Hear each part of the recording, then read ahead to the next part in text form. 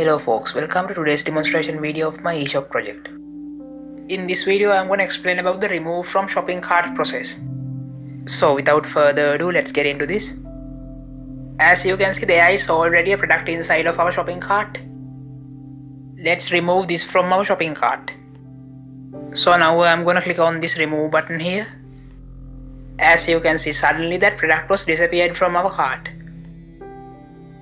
So now we are certain that our removal process is working perfectly. Let's inspect our codes. Now I am going to VS Code. As you can see, I am currently viewing cart.php file. As you can see, when clicking on this remove button, we are calling a JS function like this. Name of this JS function is delete from cart. As you can see, we are also passing the removing products cart ID from here like this.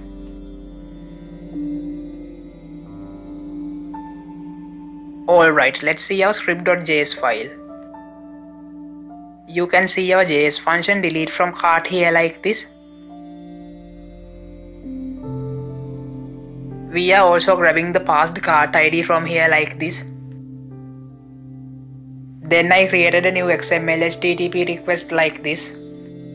I created this to request from delete from cart process.php side. Then this onReady state change is here to figure out the current state of our request. If the ready state of the request is 4 and delete from cart process.php side is giving a response as deleted, these codes are reloading the page.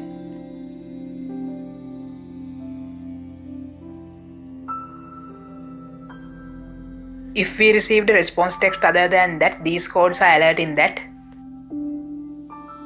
Then finally from here we are sending our request to delete from cart process.php side using the get method like this. As you can see, we are using the get method. We are also passing the product cart ID binded with it like this. Okay, let's see our delete from cart process.php file.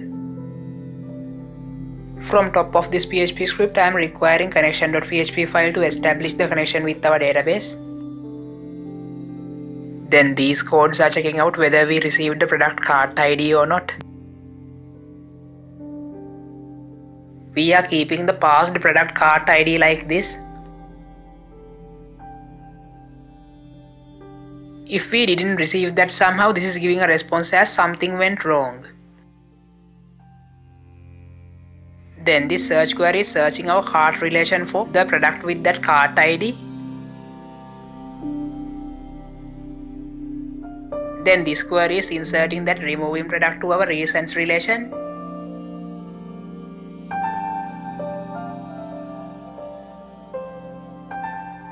Then this query is deleting that product from the cart relation.